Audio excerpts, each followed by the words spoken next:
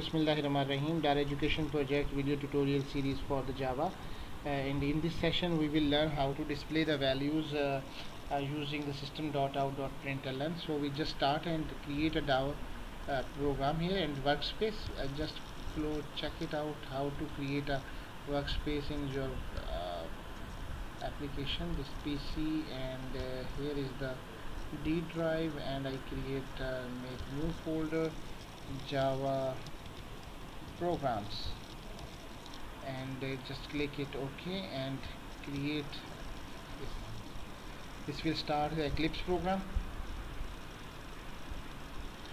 Okay, Eclipse was started, and I just make it maximize here. And first of all, you don't need to show this welcome message and anything else. Just go to the file, Alt F, file,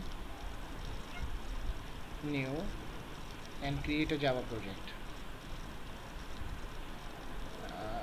Here I will use the Java name of the Java class examples, and just click it on the finish thing.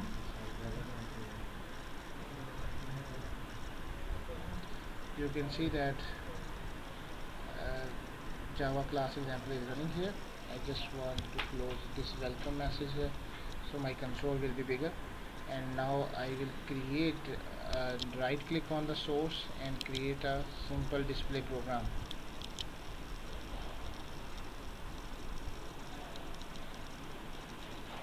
Now I will click on the class example and just save it, this display program, and just click the public static void main, and we will discuss the different functionalities about the public package and the public and the next tutorials.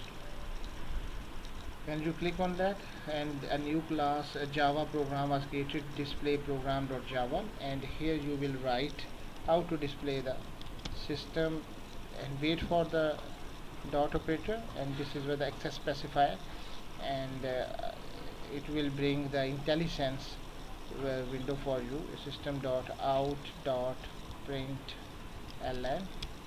And since Java is a case sensitive language, so you should be careful about it. Hello students, and at the end you will use the semicolon. After that you will just click it on this run button, and it will compile and the result will be shown here. Always click on the sources, and the compile format is here. So you should remember that there are the two types of the out.print, and if you will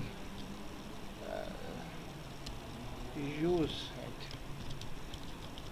good work, something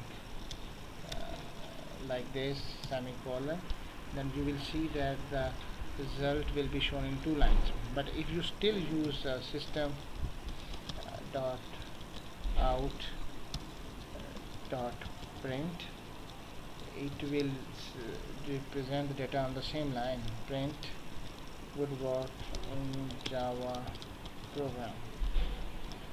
So you should be careful that how you will represent the data in different ways, working in the same line, and this will be no space here, the data will be jointed just like that. Good working. So thank you very much.